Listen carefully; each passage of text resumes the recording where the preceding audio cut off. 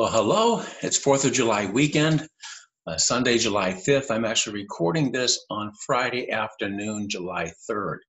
And as you can see, I am inside. My phone tells me it's 91 degrees outside. My deck really radiates the heat. So I have come inside today to record this lesson. So we're talking today about salvation by faith. And if you'll recall, last week we were talking about the story of the rich young ruler, in which he came to Jesus and he said, "Jesus, what must I do to have eternal life?" And Jesus said, "Obey the commandments," or keep the commandments. And then they went on, they had more of a discussion. And this whole raises the whole question of, where does salvation by faith come in? So that's what we're going to talk about today. In order to get there, though, let's do our typical review. And this time I want to do a little bit broader review so we can see where we've been over the last 8 weeks or so. We've been talking about the resurrection. And when we talk about the resurrection, what we've been seeing is that Jesus rose from the dead in order to save the entire creation. Romans 8 tells us the entire creation is groaning, waiting for the sons of God to be revealed. And so that's us. That's us. And the reason the whole creation is groaning is because the whole creation has been subject to decay and corruption because of the fall of Adam. And so the entire creation is waiting for the sons of God to be revealed through the resurrection at the end of the age, so that we can then take our part in reigning over this new earth, this transformed earth. So we as human beings are to be transformed into the image of Jesus in order to reign over the new earth, which is also being transformed. All of this was made possible by the resurrection of Jesus Christ. Jesus rose from the dead as the first fruits. We humans are the second fruits, and the rest of creation is the kingdom, if you will, that he's going to hand over to God at the end of the age. Now, as we saw last week, in the story of the rich young ruler in Matthew chapter 19, he asked Jesus, "What must I do to enter into life or to have eternal life?" And Jesus said, "If you want to enter into life, keep the commandments." He also said, the commandments I have kept. Jesus went on and told him what else he needed to do, which actually goes beyond the commandments. And we'll talk about that when we get to about slide 21 or so. But then also, as we saw, that wasn't the answer that we would have expected Jesus to give. If somebody had come to me and said, "What must I do to have eternal life?" I would have said, "Believe in the Lord Jesus Christ. Repent. Place your faith in Jesus. Accept Jesus as your personal Lord and Savior." Jesus didn't give that answer. And as we read through the Gospels, we find that Jesus never gave that answer. What he talked about was obedience, obedience, obedience, keeping the commandments. And then even when somebody was converted and transformed, his command to them was, "Go and sin no more." Here I've got John 8:11. This is the woman caught in adultery that was going to be stoned, and Jesus came to her rescue. And the stoners went off and left her alone. And Jesus said, "Then neither do I condemn you. Go and sin no more." He said the same thing to the man healed by the pool in John 5. We saw that last week. Go and sin no more. So when we have Jesus talking about obtaining eternal life, entering into the kingdom of heaven, entering into the kingdom of God, being made perfect, all through obedience to commandments, this raises a very serious question, especially for those who are products of the Protestant Reformation. What does this do with salvation by faith alone? This is what we've always been taught, and that's what we've always learned, that salvation is through faith alone, not by works. And if it's by obedience to commandments, that sounds like works, doesn't it?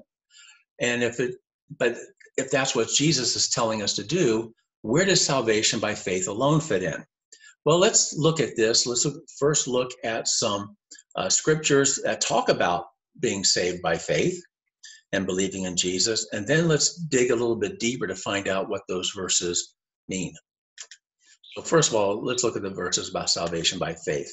In Acts We have disciples who are being brought out of jail, and the jailers come to them. They bring them out of jail, and they said, "Sirs, what must I do to be saved?" And the disciples said, "Believe in the Lord Jesus Christ, and you will be saved, you and your household." Finally, an answer that we would have expected. It came from the disciples in Acts, and so now we're starting to see what we would have expected to hear from Jesus. And Jesus does talk about it as well. On 1:12, as many as received him, to them he gave the right to become God's children, to those who believe in his name. Now, this is the verse probably that we use when we think about receiving Jesus as your personal Lord and Savior. I think that we have sort of appropriated that language. I'm not sure that when John wrote to as many as received him, to them he gave the right to become children of God, he was talking about saying the sinner's prayer. I think this was a receiving in terms of acknowledging who he was, receiving him and welcoming him into their presence. It was that type of a situation. We have taken that, appropriated that language, and turned it into saying the sinner's prayer. I'm not saying that's wrong. I'm just saying I'm not sure that's exactly what it was meant here in John 1:12. So in John 3:15, the verse that precedes the verse we all know, that whoever believes in him should not perish but have eternal life. And then we get into John 3:16, which repeats that whoever should believe in him should not perish but have eternal life. So now we're starting to see salvation by faith, by believing in Jesus. And these are the verses we're familiar with. And it goes on. Most of these are from John. This is the will of the one who sent me, that everyone who sees the Son and believes in him should have eternal life. And I will raise him up at the last day. And he goes on a few verses later. Most certainly I tell you, he who believes in me has eternal life. Okay, so this is all familiar. Then we get into Romans, and this is where Paul starts talking about Abraham. And this is where Paul really lays down the argument that we are justified or saved by our faith, not by our works. And he says this in fairly strong language in chapter 4. And dealing with Abraham, he says, for if Abraham was justified by works, he has something to boast about, but not toward God. For what does the scripture say? Abraham believed God, and it was accounted or accredited to him for righteousness. So Paul's argument here is that even Abraham, who was 400 years before the law was actually given, he was credited as being righteous because of his faith in God. Abraham believed God. And so he sums it up in Romans 5:1, and forgive me for the typo, I didn't catch that one. And if you haven't seen it, then I won't bring it to your attention. Being therefore justified by faith, we have peace with God through our Lord Jesus Christ. So keep in mind, as Pastor mentioned in his sermon last week, there are no chapter breaks in Romans, no chapters and verse breaks. In fact, one of the things I did years and years ago that was very, very helpful, right about the time I got computer Bible software, I copied and pasted the book of Romans, the letter to the Romans, in my word processor. And I painstakingly went out and removed all of the chapter and all of the verse designations. Now, of course, you can find Bibles online that will already have that done for you. But this was 20, 30 years ago. I did that. And I took out all the chapter and verse designations. And then I sat down and I read through the letter of Romans as a letter. Read it from start to finish, no pauses. And this was, for me, it was a major feat because I am a painfully slow reader. But I did it one sitting, went from start to finish. And I have to tell you that the letter to the Romans reads completely differently when you read it as a letter than when you go into it the way I always do and go into it and start tearing apart verse by verse, trying to understand what this verse means or that verse means. Read it as a letter, and the gist, the theme, the whole point of what Paul is talking about just jumps off the page. So that's so I'm just reminding myself that these chapters and verse designations were not in the original. So the chapter 5, verse 1 is a good summary of chapter 4, being justified by faith. So here we have we have Paul talking about Abraham, and he's telling us that we are justified by faith and not by works. So far, so good. But then we have to look at the book of James. And now James apparently says just the opposite. Wasn't Abraham, our father, justified by works, in that he offered up Isaac, his son, on the altar? You see that faith worked with his works, and by works, faith was perfected. And the scripture was fulfilled, which says, Abraham believed God, and it was accounted to him as righteousness. And he was called the friend of God. You see then that by works, a man is justified, and not only by faith. Wow. Did he just contradict Paul? He's even quoting the same Old Testament verse. Abraham believed God, and it was accounted to him as righteousness.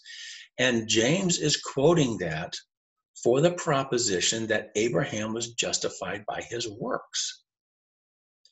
Now he goes on to talk about his works were an outpouring of his faith. And perhaps that's a way to reconcile the two. But there have been those in our history, especially our Protestant history, who have not been able to see the reconciliation of Paul and James. And one of those was the father of the Protestant Reformation himself, and that was Martin Luther. Oh, my question. So which is it? The faith or works? Paul says faith, James says works. Let's see what Martin Luther had to say. See, Martin Luther did not like the letter of James. He did not like the book of James. He said it alongside Jude and Revelation as a sort of a secondary level part of the New Testament. You see, when Martin Luther, one of the things that he did was he translated the scriptures from Greek, Latin, Hebrew into German. Martin Luther was a German. And so he translated the scriptures into German. And when he did that, he took some liberties. And one of those liberties was he relegated James, Jude, and Revelation to a second tier level of inspiration. He did not like the book of James. At one point in time, he called it a straw epistle, and making reference to Paul's discussion in 1 Corinthians 3 about things burning up as wood, hay, and stubble, and straw. So in his preface to his own Bible, his own commentary on James, Jude, and Revelation, this is what Martin Luther has to say about the book of James. He says, in the first place, it is flatly against St. Paul and all the rest of Scripture in ascribing justification to works. It says that Abraham was justified by his works when he offered his son Isaac, and that's what James says. Though in Romans 4, which we just read, St. Paul teaches to the contrary, that Abraham was justified apart from works by his faith alone. That word alone in Martin Luther's writings, when it comes to salvation by faith, it was an important word. When he translated the letter to the Romans, and he gets to the verse in Romans chapter 1, where it says, the just shall live by faith. When he translated that phrase from the Greek to German, he added the word alone, so that the just shall live by faith alone. And he emphasized that all the time. We have to understand and realize that every theologian, every church leader, everybody is a product of his own background. Martin Luther suffered from, and this is my own lay diagnosis. I'm not a psychologist, but I read enough that I think I have a pretty good idea of what he suffered from. He suffered from, I believe, a form of OCD obsessive compulsive disorder known as scrupulosity. He believed that he had to be perfect, and any imperfection was completely unacceptable. And this was true with his spirituality. He grew up having a horrible, horrible fear and terror of God, which is precisely what the church in his day wanted him to have. He decided to become a monk after one day when he was walking home from law school, of all places, and a bolt of lightning crashed out of the sky and came very close to hitting him. And at that point, he said, "Saint Anne, help me, I will become a monk." So he made a promise to Saint Anne to become a monk if he got home safely. Well, he got home safely. Within 2 weeks, he had left law school and was on his way to becoming a Catholic monk. He became a monk, and becoming a monk did not alleviate his fears of God. It only made things worse. And as one person once said, if anybody was going to get to heaven on monkery, it was going to be Martin Luther himself. He worked hard at it. He worked very hard at it. When he would go into confession, he would spend 6 hours at a time in confession, confessing every conceivable sin that he had possibly committed. He did this because in 1 John, we are told that if we confess our sins, he is faithful and just to forgive us our sins. Well, that's a very nice formula. But in order for that formula to work, if you have an OCD brain, then you have to confess each and every sin.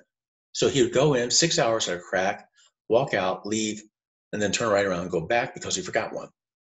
And he was tormented day and night, tormented with the notion that he could never, ever be good enough for God.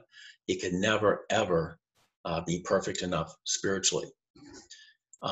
His salvation literally came when he was reading in Romans chapter 1. And he comes across the verse, "The just shall live by faith." And at that point, he realized that no amount of obedience, no amount of works was going to reconcile him to God. And so that was where he developed his doctrine on the justification by faith alone. And in my own humble opinion, I believe that he lost sight in part of what it means to have faith and what faith means. So let's turn to another guy who also spoke about this contradiction between James and Paul, my hero, George MacDonald. And this is what he said in a sermon that he once gave that was entitled "Faith, the Proof of the Unseen." And George says that about faith, they often used to say that it was antithetically opposed to works. And here he's referring to Luther and Luther's followers.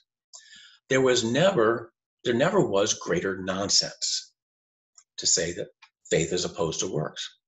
They would say that Paul taught faith and St. James taught works, that St. Paul had gone too far and that St. James had to write that epistle to set him right. It is not for any of us, friends, that we will find St. Paul or St. James wrong, nor was there the smallest difference between them. On the contrary, I assert that faith is simply the greatest work that man can do. So whereas Luther saw a clear contradiction between Paul and James, so much so that James was the straw epistle set aside to a secondary status in Luther's Bible, George MacDonald is saying there's no contradiction at all. Faith and works, I'm tempted to say they're two sides of the same coin, but I don't even think George would even split them that much. Faith and works are the same thing. To have faith, you must work. Faith works, and works require faith. And faith is the greatest work that a man can do. George MacDonald talks about the struggle that it is for us to believe. It is a struggle for us to maintain our faith because we have so many distractions, so many things fighting with us, fighting with our minds to take us away from faith. Faith isn't something that we just simply say one day, okay, I believe, I'm going to say the sinner's prayer, and then I go away and never think about it again. Faith is something that requires discipline, which is why Jesus' followers are called disciples. It all stems from the same phrase. So, what does it mean to believe in Jesus Christ? That's the crux of it. When we think about faith, what we're talking about are all those verses that I showed in the first few slides, and many, many more throughout the New Testament that talk about us obtaining eternal life because we believe in Jesus Christ. Now, believe in is an English phrase, and I've got the Greek words up there on the screen, and in just a second we'll look at those. But as an English phrase, in America at least, I don't know about the rest of the world, but when we talk about believing in something, the first thing we think of is, do you believe in Santa Claus? Do you believe in the Easter Bunny? Or if you're Linus Van Pelt, do you believe in the Great Pumpkin? Believe in that sense, simply means, do you believe that Santa Claus exists? Do you believe that the Great Pumpkin exists or the Easter Bunny exists? In that phrase, that's all that believe in means. Well, when you're 5 and 6 and 7 years old, and the first time you hear the phrase believe in is in the context of, do you believe in Santa Claus? It's very easy to take that meaning and that definition and apply it later in your life to Jesus. So that when you become a teenager and you're at youth camp and somebody says you have to believe in Jesus, it's very easy to say, okay, I believe that Jesus Christ exists. I believe that he died on the cross. I'll even believe that he rose from the dead. Therefore, I believe in Jesus Christ. And therefore, I have faith. That's the starting point of faith, but it's certainly not the ending point. And to believe in Jesus Christ or to believe in God is much deeper, much more of an ongoing experience than a single proclamation on a single day in your life that you believe that God exists or that Jesus exists. So let's look at the Greek words. Pistis is the noun form for faith, and it means to faith, trust, it means to belief, refers to the Christian faith, conviction, or good conscience. The verb form, pisteuo, again, forgive my pronunciation, I'm not a Greek scholar. Believe in, to have faith in, with God or Christ as the object. Believe in, have confidence in someone or something. I got these definitions from Barclay Newman's a concise Greek-English dictionary of the New Testament. This is the dictionary that is attached to the back of my copy of the Greek New Testament. And so it's one that I find very helpful. It's concise, it gets to the point. It has enough detail that I can understand what it's talking about, but not so much detail that I get overwhelmed. So it's a good resource. So this is what these words mean. Now, think about this. If you trust somebody and that somebody tells you to do something, let's say you're a child and your parent tells you, eat broccoli because it's good for you, it will help your body remain strong. If you trust your parent, are you going to eat the broccoli? Well, maybe, maybe not. I don't like broccoli. That's not a good example because you can survive without broccoli. Let's talk about, let's use a better example. Your mother or your father tells you, don't go into the swimming pool without sunscreen. Okay, do I trust you? I don't trust you. I don't believe that you're telling me the truth. So I go in the swimming pool without sunscreen. I stay there for 3 or 4 hours. And I come out and I get blistered and I end up with sun poisoning. And they can get worse than that later on in life. The point I'm trying to make here is quite obvious. If you trust somebody, if you have faith in somebody, then you're going to believe that when they give you a command, that they know what they're talking about, and that what they want for you is the very best for you. To have trust in somebody, to have faith in somebody, implies with it to obey them, to do what they say. And I believe that this is why we see Jesus over and over again throughout the New Testament, throughout those 4 Gospels, throughout the red letters of your red letter Bible, constantly telling people, obey the commands, obey the commands. It's not so much that the law was important to Jesus. It was the obedience that was important. And as we'll see in a little bit later, that what he really ended up talking about was obeying him even more so than obeying the written law. To believe in Jesus, to believe in somebody, means to obey them. And when I think about this, I'm reminded of that scene in the old Disney movie, it's old now, Aladdin. I remember that scene in Aladdin where he's with Jasmine, and they're running away from the police who are trying to attack him or to capture him for stealing an apple or something of that nature. And they get to the top of the building, and the only way out is to jump. And Aladdin turns to Jasmine and he says, "Do you trust me?" And he holds out his hand. "Do you trust me?" And she says, "Yes." And he says, "Then jump." And he grabs her hand and they jump. She places her faith in Aladdin by jumping with Aladdin. She could have said, "Yes, I trust you, but I'm not going to jump." And at that point, I would say, then she doesn't trust him. To trust Aladdin in that situation means to jump. There's the story of the man, the tightrope walker, going across Niagara Falls.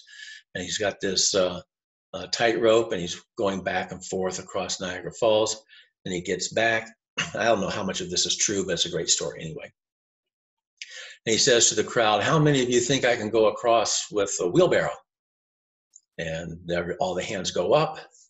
And he says, "How many of you think I can go across with a wheelbarrow with a person in it?"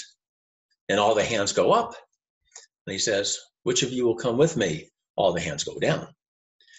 And at that point, we find out what faith means. We find out who really believes in him and who doesn't. To believe in somebody means to trust them, to have faith in them. Yes, it means to believe in or to have faith in what Jesus has done for us on the cross and in his resurrection. It means to have faith in the reconciling work that Jesus has done on our behalf. But it goes beyond that. It means to have faith in him to help us live each and every day of our life. And to do that means to obey him.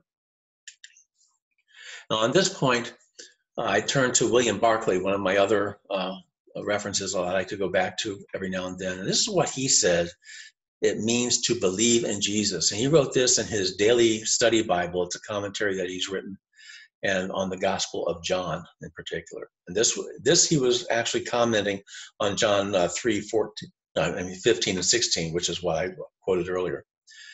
It means, believing in Jesus means believing with all our hearts that God is as Jesus declared him to be.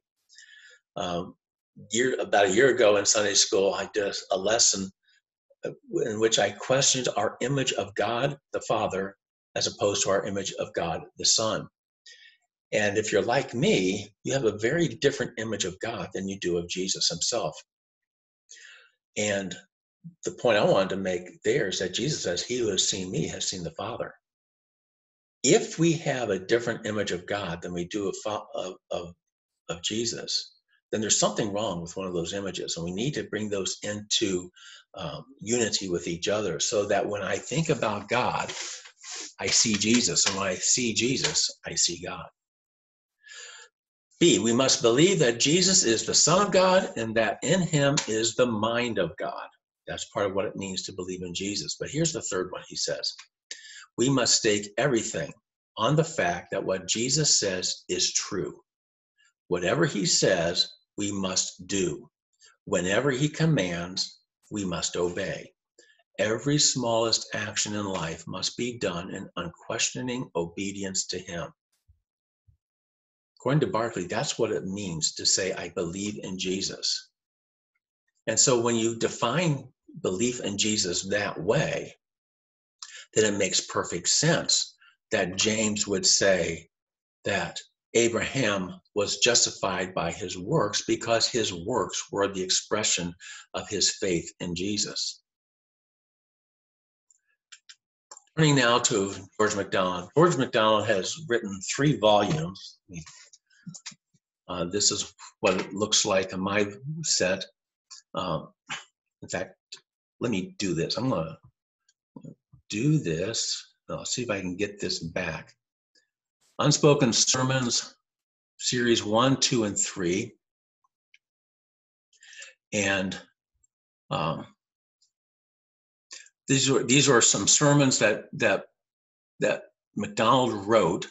They're unspoken in a sense that these are not sermons that he actually gave in a church anywhere.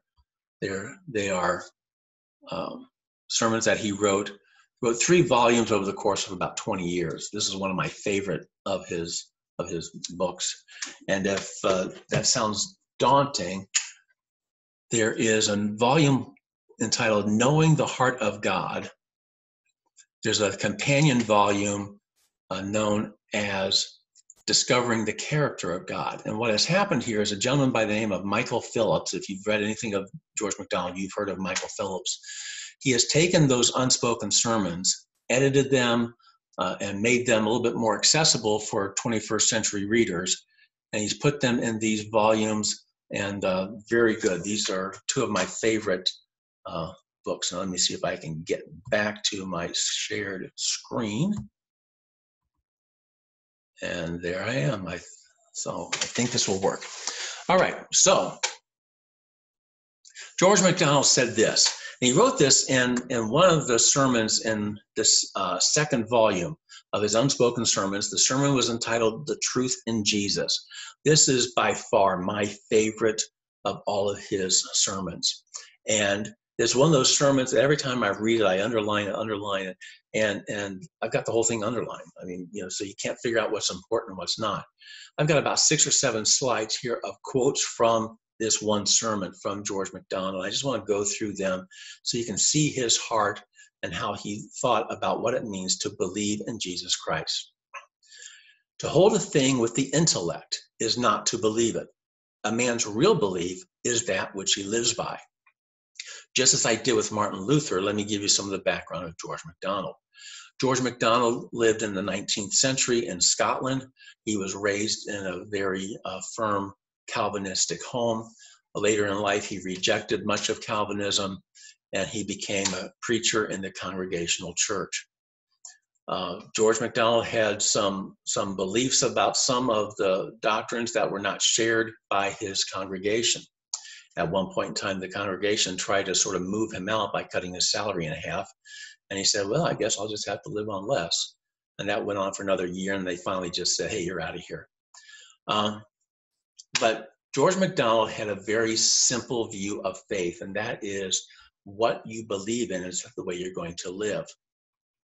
The people in his church that didn't like him, they didn't like being told that they had to live what they professed to believe. For them, it was enough to simply say, I believe in the atonement of Jesus, and therefore I'm going to heaven after I die. Don't tell me how to live my life. And what George is saying is to hold a belief in your mind, to be able to recite a catechism, to be able to talk about the atonement of Jesus, and to even say that you believe in the atonement of Jesus on the cross. That's not what it means to believe in Jesus. To believe in Jesus means to live as Jesus lived. And that's what he preached. The essence of all of his messages goes back to this obedience to the Lord Jesus Christ. And so that's where this whole sermon, The Truth in Jesus, came from. It came from his background. But he lived at a time, especially in Scotland and later in England, where To be a Christian simply meant that all you did was you believed the right things about Jesus. And George MacDonald is saying, no, no, no, no, no. To believe the right things about Jesus is not what it means to believe in him. To believe in him means to live like him. So let's see what else he had to say.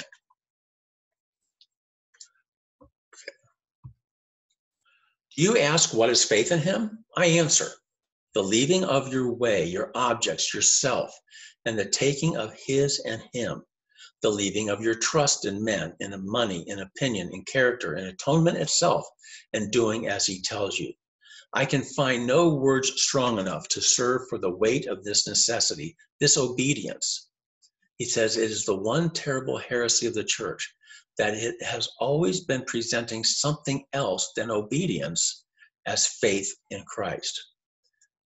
I'm just going to go through these quotes. You can pause them, ponder them. If you want, send me an email down to the email address. I'll send you my slide presentation so you can look at these quotes more in detail. Better yet, go to Amazon and buy the Unspoken Sermons. It says to get up and do something the master tells you. So make yourself his disciple at once. Instead of asking yourself whether you believe or not, ask yourself whether you have this day done one thing because he said do it, or once abstained because he said do not do it. It is simply absurd to say you believe or even want to believe in him if you do not anything he tells you. If you can think of nothing he ever said as having an atom of influence on your doing or not doing, you have too good ground to consider yourself no disciple of his. There is but one plan of salvation, and that is to believe in the Lord Jesus Christ. That is to take him for what he is, our master, and his words as if he meant them, which assuredly he did. To do his words is to enter into vital relation with him. To obey him is the only way to be one with him. The relation between him and us is an absolute one. It can no how begin to live but in obedience. It is obedience. So then it gets really practical. And as we talked several months ago, when we talk about obeying Jesus and obeying the will of God, we're not talking about, what career should I have or what church should I attend and all this.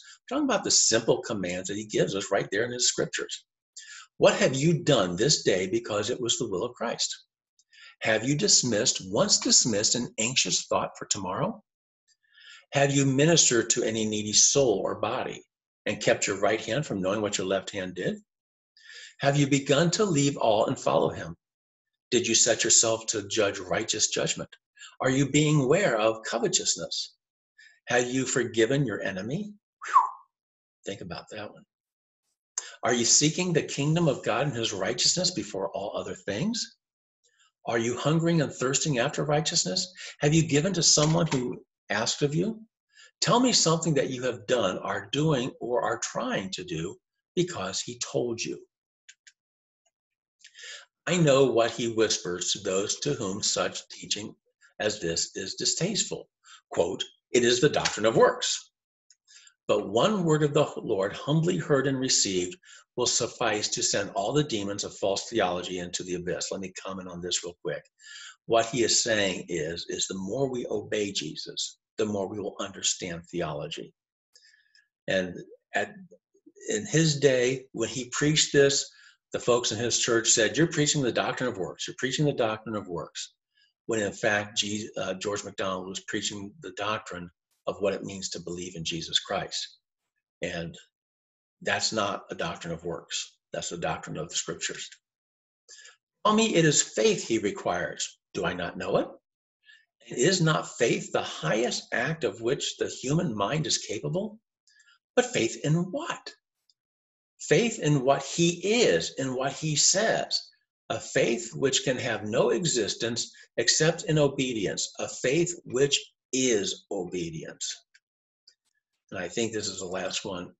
If I did not feel every fiber of heart and brain and body safe with him because he is the Father who made me who I am, I would not be saved. For this faith is salvation. It is God and man one.